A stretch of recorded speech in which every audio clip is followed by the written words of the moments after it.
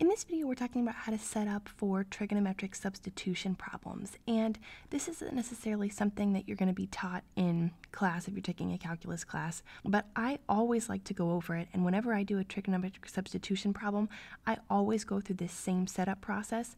The reason being because trigonometric substitution problems are often long and tedious and complicated, and if you don't have this information at your fingertips, you're going to find yourself going through the problem and having to stop and come back to this and calculate one of these values.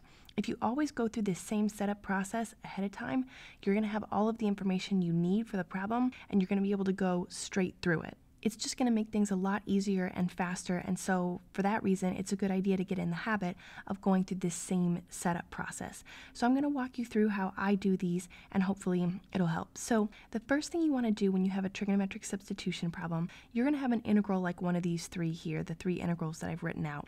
The first thing you want to do is identify which kind of value you have in terms of a squared minus u squared, a squared plus u squared, or u squared minus a squared. And here's what we mean by that. For these values, a here is a constant. U represents the variable x. So for example, in this first integral here, I have underneath the square root sign 1 minus x squared. So what I need to realize is that I have basically a constant, 1, minus a variable value. So I have a constant term minus a variable term. Just like here with a squared minus u squared, I have a constant term minus a variable term because we always treat a as the constant and u as the variable. So in this case, I would want to identify that the value I have in my integral is in the form a squared minus u squared. And if that's the case, then I know I'm going to be using the substitution u is equal to a sine theta, and I'll go through a certain setup process for that. That would be different than the second example where I have in my integral a squared plus u squared. Again, a is the constant, u is the variable. If I look here in the denominator, I have a variable term plus a constant term. So I have the sum of the variable term and the constant term, which means I have the sum here of a squared and u squared. And again, because in this case we're dealing with a sum, it doesn't matter if you have a squared plus u squared or the opposite order, u squared plus a squared. These two are the same thing. So I could have had 9 plus 4x squared instead of 4x squared plus 9, and it would be the same substitution. In that case, you're going to be using the substitution u is equal to a tangent of theta, and we'll go through a slightly different but very similar setup process. Or you could have a value like this, u squared minus a squared. In other words, the variable term minus the constant term. So here we had the constant minus the variable, here we have the sum of the two, and here we have the variable minus the constant. I can see in my integral here underneath the square root sign in the numerator of this fraction that I have a variable term x squared minus a constant term 25. So I need to think variable minus constant, that's u squared minus a squared, variable minus constant, which means I'm going to be using the substitution u is equal to a secant theta.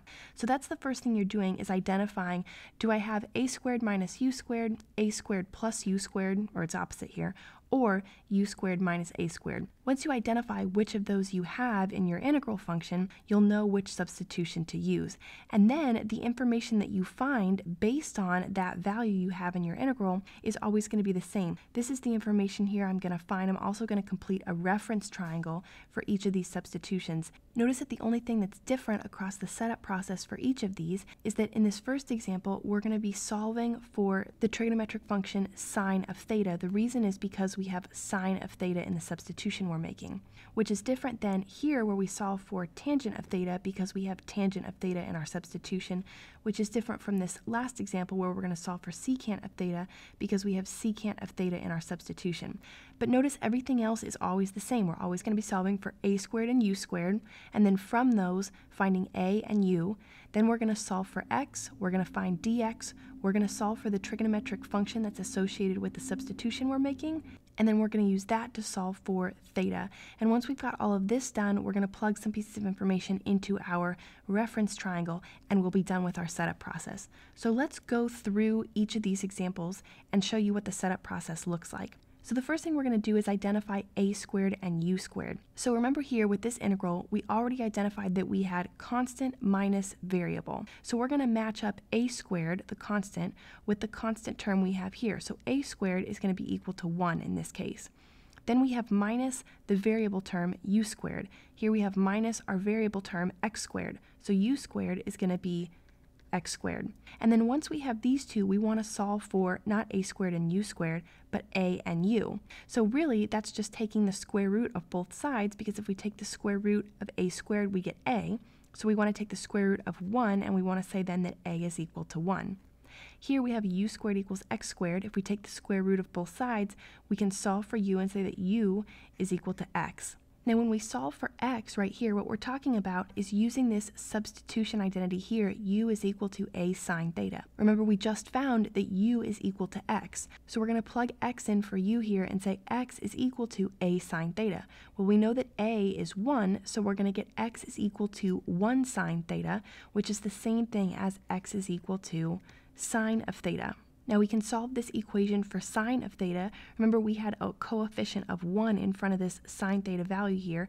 Obviously, we know that sine theta is just equal to x, but we can call this x over 1, and we're going to come back to in a second why we would want to do that. So we'll leave that for now.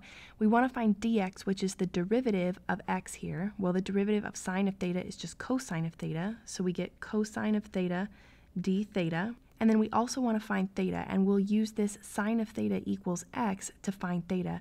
We just want to take the inverse sine function of both sides of this equation here, or arc sine of both sides, so that we get arc sine and sine to cancel with one another, leaving us with just theta over here on the left. And then we're going to end up with arc sine of x over here on the right. So theta is going to be arc sine of x. So now we have everything we need except our reference triangle, and we're going to start building our reference triangle from this sine of theta equation here. Remember that sine of an angle is equal to the opposite side over the hypotenuse. Remember SOHCAHTOA from trigonometry, where it tells us that sine is equal to opposite over hypotenuse? Well, the reason we wrote x over 1 is because now we can say this is the opposite side and this is the hypotenuse side. So here, if we have our right triangle and this is the angle theta, we can say that the opposite side from that angle is going to be x, and that the hypotenuse is going to be 1. To find the third side, we'll just use the Pythagorean theorem. Remember, the Pythagorean theorem tells us that a squared plus b squared is equal to c squared, where c is the hypotenuse. So to find the third side, we can just plug x in for a, pretend that it's one of the legs, so we'll get x squared plus b squared is equal to c squared. We know c is 1 because that's a hypotenuse, so 1 squared, or just 1. Then we want to solve this for b, the third side, or the other leg of the right triangle. So we'll subtract x squared from both sides and get b squared is equal to 1 minus x squared. Then we'll take the square root of both sides and get b is equal to the square root of 1 minus x squared. And now we can say that this third side is equal to the square root of 1 minus x squared, and we have our reference triangle. Let's do another example. Here we've identified that we have a variable term plus the constant term, which means we're going to have this u squared plus a squared format inside of our integral. So if we compare u squared plus a squared to 4x squared plus 9, we can say that a squared is 9 and that u squared is 4x squared. So then taking the square root of both sides, we can say that a is equal to 3 and that u is equal to 2x. Now we know that u is equal to 2x, so we want to plug 2x in for u right here, and we're going to get 2x is equal to a tangent theta, or in our case, 3 tangent theta. Then we want to solve this for tangent theta, which we'll do by dividing both sides by 3, so we get tangent theta is equal to 2x over 3. We want to find dx by taking the derivative of this equation here. First of all, we'll divide both sides by 2, and we'll get x is equal to 3/2 tangent theta. And then dx is going to be 3/2 secant squared theta d theta, since secant squared is the derivative of tangent. So that's going to be our value for dx, and then this value of theta we get from this tangent theta equation. We take arctan of both sides, and so we get arctan of 2x over 3. Now we're going to start with this tangent theta equation to build our reference triangle. Remember that SOHCAHTOA tells us that tangent is equal to opposite over adjacent. So we can say that this is opposite and this is adjacent. So if this is the angle theta, then the opposite side is going to be 2x. The adjacent side is going to be 3. So then by the Pythagorean theorem, remember a squared plus b squared is equal to c squared. C is the hypotenuse, that's the unknown value in this case. So we're going to go ahead and say 2x quantity squared, or 4x squared, plus b squared, or in our case 3 squared, so plus 9, is equal to c squared. Taking the square root of both sides, we're going to get c is equal to the square root of 4x squared plus 9. So we can plug this in for the hypotenuse and say that the hypotenuse is going to be the square root of 4x squared plus 9, like this. Now we'll do one more example. Again, we're going to follow the same process every time. In this integral, we've identified that we have a variable term minus a constant term, just like u squared minus a squared, the variable term minus the constant term. So we compare u squared minus a squared to x squared minus 25, and we say that u squared is equal to x squared, and we say that a squared is equal to 25. Then we're going to take the square root of both sides of both equations and say that a is equal to 5 and that u is equal to x. Then we want to take these two values and plug them into this u equals a secant theta, and we would get x is equal to 5 secant theta, so we have x equals 5 secant theta. Then we want to solve for secant of theta by dividing both sides by 5, and we get secant of theta is equal to x over 5. We also want to take the derivative of x equals 5 secant theta to get dx. Well, the derivative of secant theta is just secant theta tangent theta, so we're going to get 5 secant theta times tangent theta times d theta for the derivative dx. And then to solve for theta, we'll use this secant theta equals x over 5. We'll take arc secant of both sides to get theta by itself on the left, and we'll end up with arc secant of x over 5 on the right. And now to build our reference triangle, again, we always start with this trigonometric identity, secant of theta.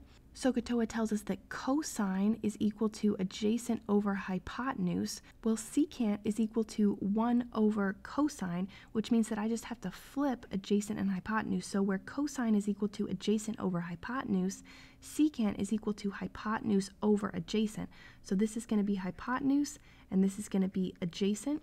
And here then we can say the hypotenuse is x, so we'll label the hypotenuse as x, and the adjacent side is 5, so we'll label the adjacent side as 5. And then to find the third side, again, we use the Pythagorean theorem, and so we'll say 5 squared plus b squared is equal to x squared. We want to solve now for b, so we'll get b squared is equal to x squared minus 25. We'll take the square root of both sides, and we'll get b is equal to the square root of x squared minus 25, and then we can plug that into our reference triangle and say the square root of x squared minus 25 is this opposite leg over here. And that's it. That's how you set up a trigonometric substitution problem. And I promise you, if you get comfortable with this set of steps and you start following it every time you do a practice problem, this will get a lot more comfortable and your trigonometric substitution problems will be a whole lot easier.